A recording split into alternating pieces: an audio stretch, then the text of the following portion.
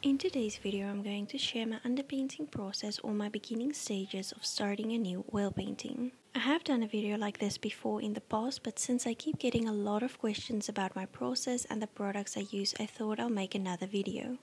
Since my last video, my approach have slightly changed and will probably continue evolving going forward. But nonetheless, I wanted to make an updated video sharing more information on underpainting and specifically my process and why I have come to love the underpainting process that I have developed.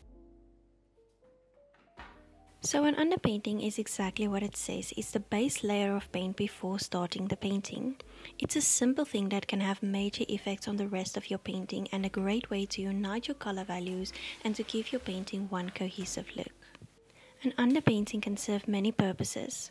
It can establish values, composition and perspectives. It can give your work more depth and dimension, creating more contrast and enhance light and dark areas. Reasons and techniques for painting and underpainting vary from artist to artist. Some use it as a blueprint to what they intend to paint. Some as a base layer for middle ground to not have to stare at a blank canvas. Others as a way to build contrast, tonal values, highlights and shadows.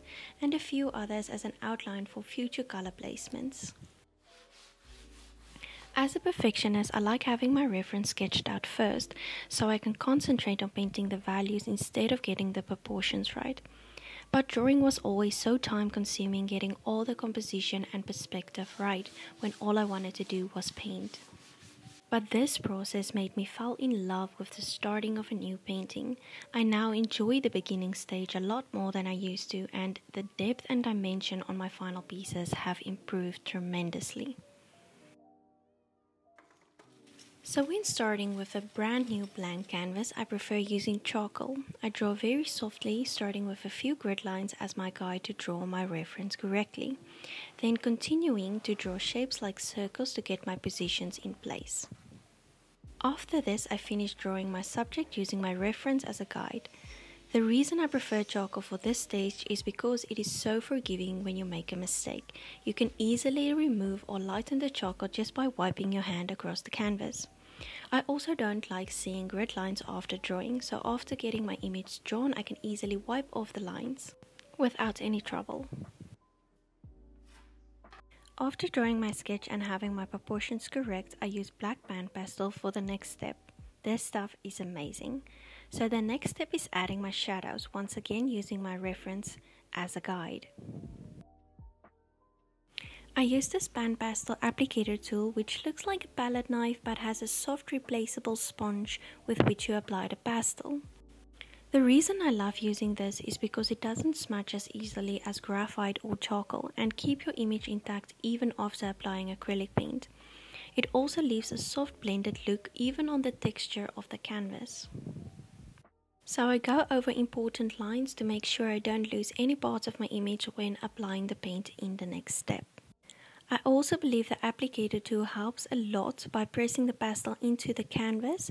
More loose powder sitting on the surface of the canvas will mean more pastel mixing in with the paint and make it look dirty. After adding my shadows, I go back erasing some of the highlights where need be.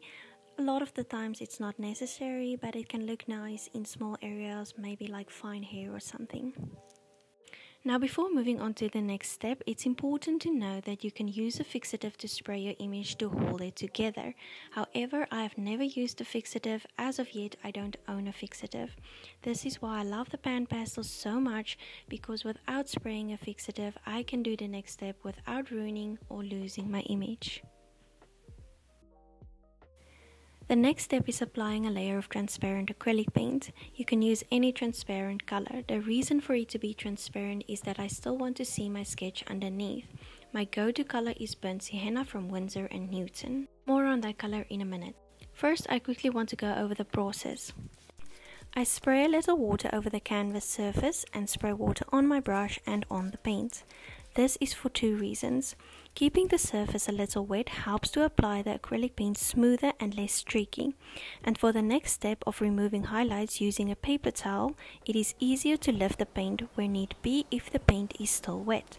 So spraying the surface with water keeps the acrylic wet for a little longer. The step of lifting the highlights usually needs to happen very quickly.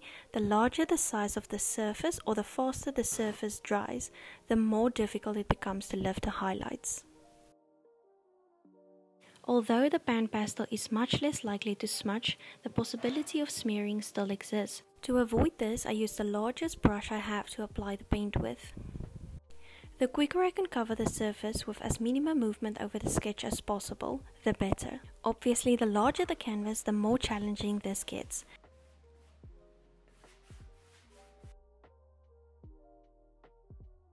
Not necessarily in any specific order, here are a few reasons why I paint the acrylic layer. Remember when I said I don't use any fixative over my sketch? Well, I use the acrylic layer to seal my sketch so the black pastel don't end up mixing with my oil paints and make them appear grey, muddy or dirty. Reason number 2. Applying the acrylic layer is a way of priming the surface for me. I don't prefer using a specific brand of canvases.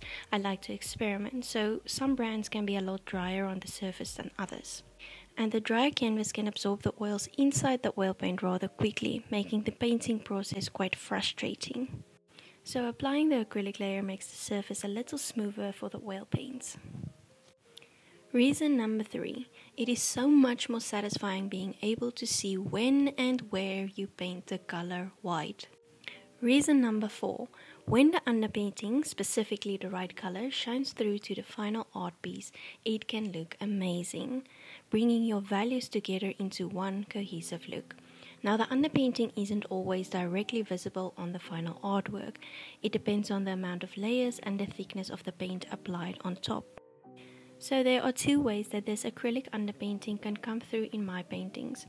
Sometimes I like to paint in such a way that I don't let my paint colors touch each other, leaving a small gap where the underpainting shines through on the very edges.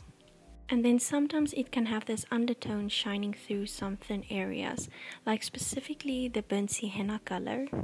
It has this slight orange goldeny glow shining through some very thin areas.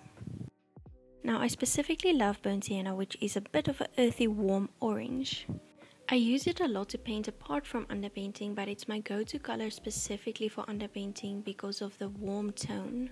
Some artists also like to use a complementary color of the overall painting shade for their underpainting. So for example, if it's a green landscape, they'll paint a reddish underpainting to complement the artwork, which can also leave the painting with a beautiful finish.